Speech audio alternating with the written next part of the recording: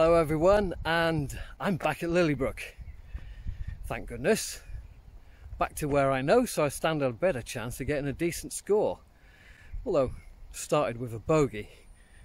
When I got the tripod out, there was a little gathering by the first tee, sort of like peering across at what I was doing. And I got nervous there, you know. Doesn't matter what handicap you are, you occasionally get nervous. Anyway. 4 ball behind me, who haven't teed off yet, so no pushing from the rear. Got a 2 ball in front, the 3rd is empty, 4th tee's empty. A relaxing round coming up. So what's today's video about? I don't know. Should we make it up as we go along? Lillybrook is a par 69 at 6,212 yards. So it's a short course, right? Well, if you extended 3 of the par 4s to make it a par 72, it'd be well over 6,500. This course is tough. You miss the fairway by a few yards, and you're always behind something. So it's pretty difficult here to get down to single figures. In fact, the standard scratch is 71, 2 over par. This is the first course I've been a member of where the scratch is higher than the par. And we've got 2 of these par 3s which are quite long. It's very rare that I can hit a 4-iron from the white tees. It's usually the 3-iron, and sometimes it's the 5 wood. So this is a tough track.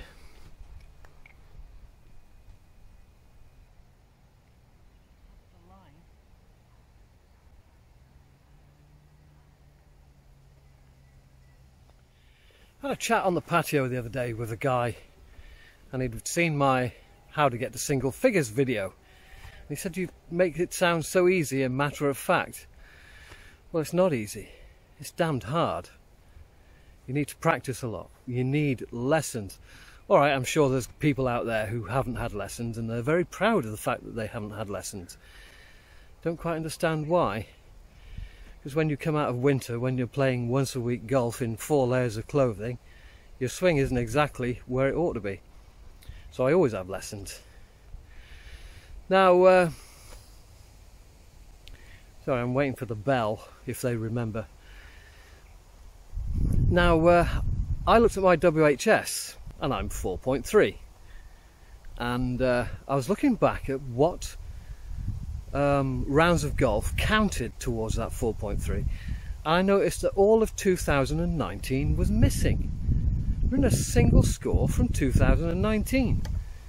Now, I missed 8 weeks of 2019 with tendinitis from hitting balls off mats, which is why I hate hitting balls off mats. And my handicap went up to 8 last summer before I eventually got it back to 7. Now I'm here, it's back to 6. Kongu wise, not WHS. I don't know what the WHS is doing. My handicap's up and down like a horse draws. But you know, getting to single figures is hard work. Staying there can be even harder. Well, I haven't heard the bell, so I'm just going to go anyway.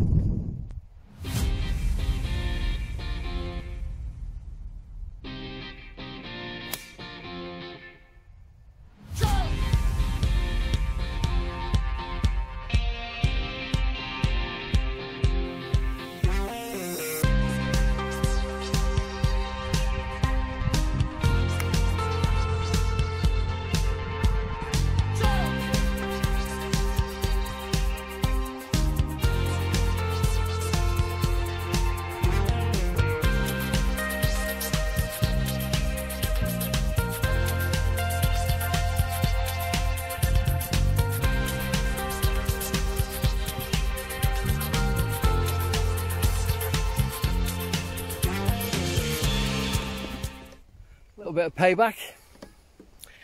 So when you get a little bit of a ropey start, you know, bad shot on the first tee box, unlucky shot on the second tee box. You just wait for it, don't you? You can't force a good score. You can only wait for it to happen. I'll tell you one thing that's funny. I'd forgotten I had that birdie, because I'm not marking the card. Isn't it until I do the editing that I go, oh my goodness, I had a birdie there. Yeah. So I'm blocking my tee shot on 5 at the moment, which really means you can't make your pars as you ought to. But at least I've missed this on the correct side. And oh well, looks like it's going to be a bogey anyway.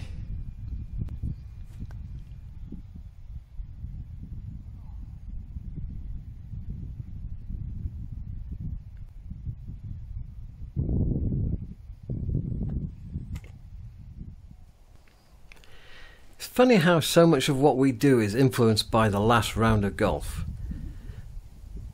So in my last competition, I absolutely smoked the 3-wood down here. Couldn't find my ball. It was in the ditch. So this time I've hit a pop-up slice and I'm miles away from the ditch. So you can see how good the previous 3-wood and how poor that one was.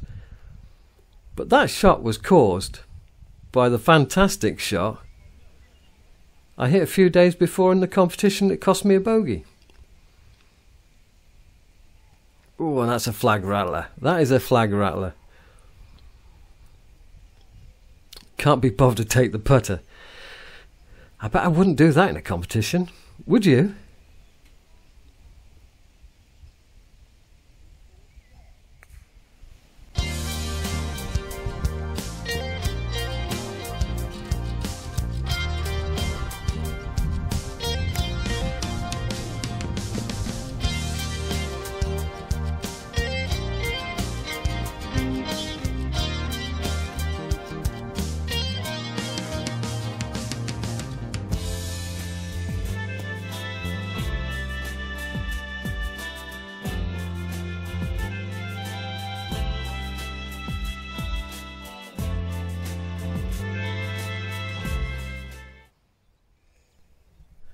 I haven't been playing number 8 very well. It's a par 5. I ought to be averaging under par on this hole. But the actual slot that gives you a clear view down the second part of this hole is minuscule. See, I'm on the fairway, I got no shot. I certainly haven't got a shot after knocking it into the tree. I failed to keep that down. I mean, look at this. This is a par 5 of 500 yards. And my third shot is a 4-iron. This is a tough track. This really is not easy at all.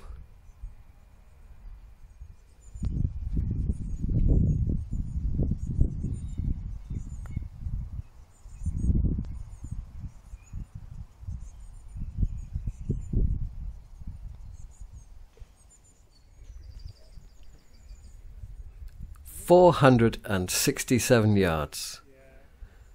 Right, the tee shot is ever so slightly downhill, and the second shot is very downhill. But it's into the prevailing wind, and yet I find this hole is easier than the par 5 coming back the other way on my right. How can that be? How can a 467 yard par 4 be easier than a par 5? And it's simply the width of the fairway.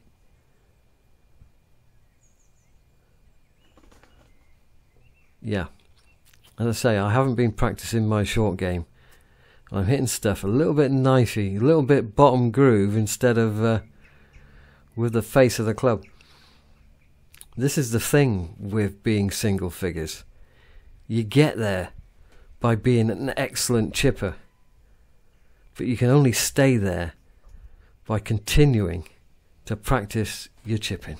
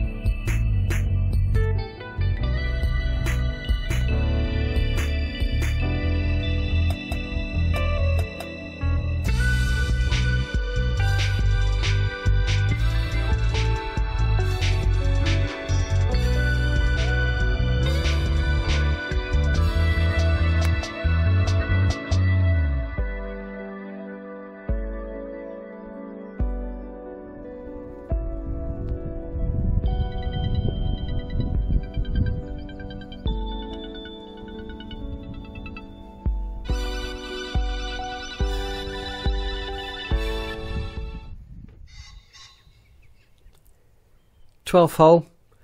This is my first go with the 3-wood this summer. I think the ground's firm enough now for me to be able to reach the corner. If I was to take driver, it might just go too far. Now, I don't know about your course, but Lillybrook has these 2 par 4s, which are incredibly difficult for me to reach. 12 and 15. Okay, I get a shot on them both, and I should play them as par 5s because I've got a shot. But if you're single figures, then you are looking to make pars on holes that you shouldn't really be making pars on. Because to stay down at around about a 5 or 6 handicap, I got to make some pars on even the most difficult holes on the course. 13's next. One of my favourite for making birdies on.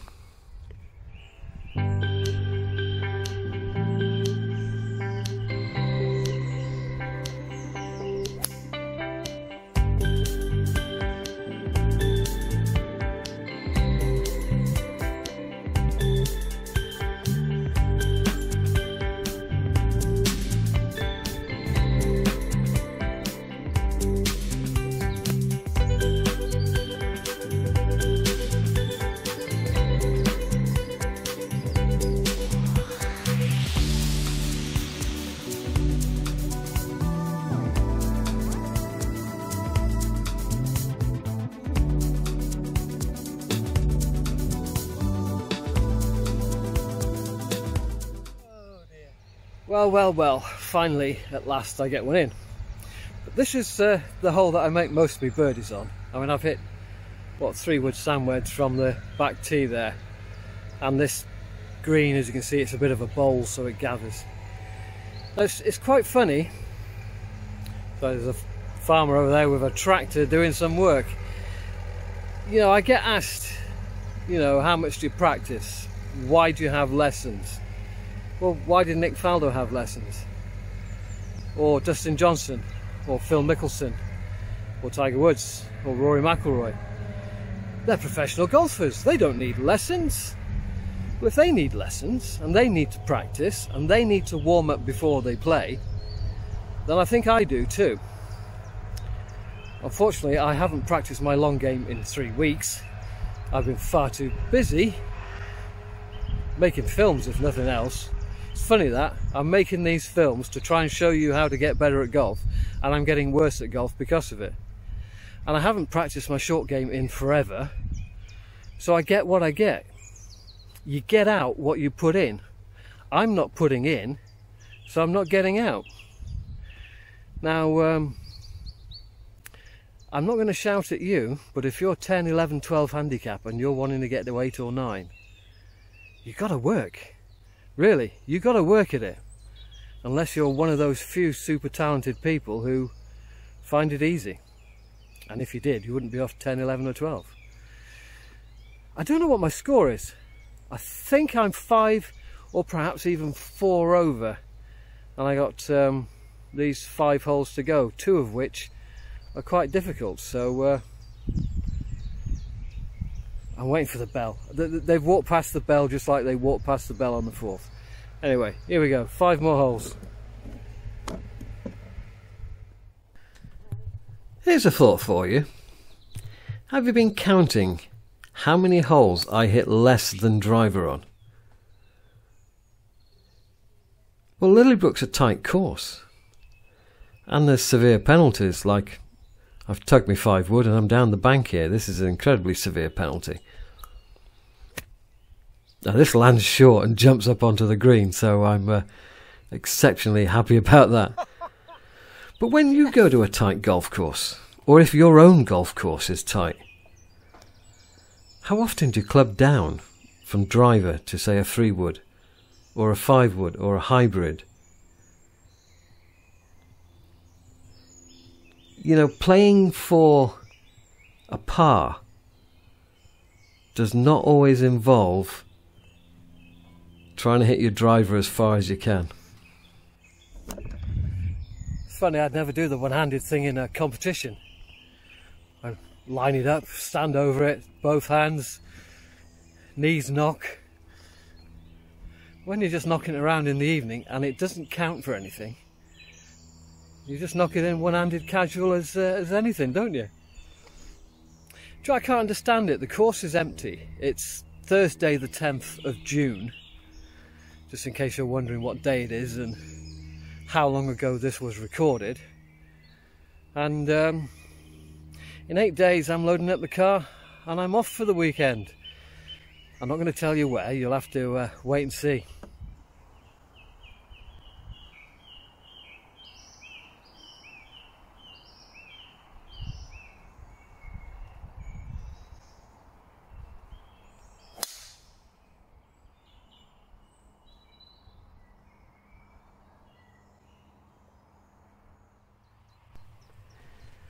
I don't find the drive on 15 particularly difficult. It is a very wide fairway and it does suit my fade. But this shot, ball above the feet and on an upslope, I've missed the green by 40 yards. Now that shot I find incredibly difficult with a long club. If it was a 6-iron, I'd be just fine.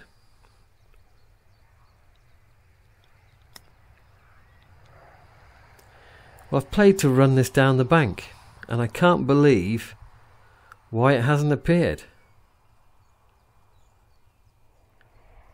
See, that was the percentage shot over hitting the floater into the green. But it didn't actually do me any good in this case. And I've just missed out on my par. Yeah, this is a tough track. It's not easy. And it's not easy getting to single figures.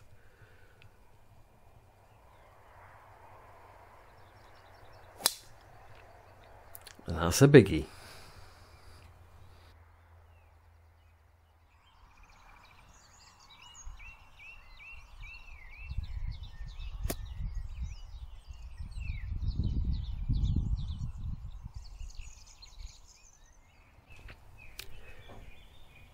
I can't say enough about how much work you got to put in to shave off a few strokes when you're at the sharp end. But if you want something enough, badly enough, you'll find a way of doing it. And that's all I've done. I wanted to get as low as I possibly could. So I had to put in the effort to get there. Sadly, this one's a bit of a miss. What I was peering at from the tee box was the fact that my ball landed on ground and not in the hazard. The hazard line is marked by that rough, so because I've landed more or less just at the top of that bank and gone in, then I can drop it sideways. And I couldn't be bothered to move the camera.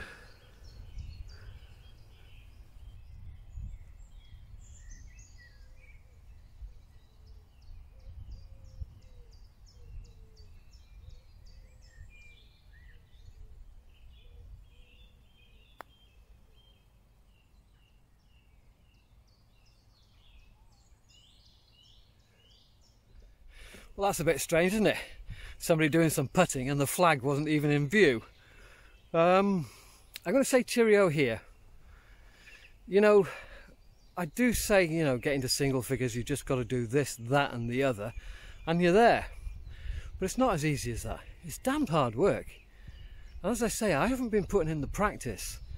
So this round of golf feels more like 6 rounds with Mike Tyson than a walk in the park, to be honest. And as I'm going away in 8 days, I better get some serious practice in. Otherwise, I'm going to struggle on golf courses I don't know. So, wonder what the next... Sorry. I wonder what the next video will be. Kind of like playing it by ear as I go along. But if there's anything you want to see that doesn't involve me driving and spending £150 on a greenfield, a golf course I can't afford, then put something down in the comments. Bye for now.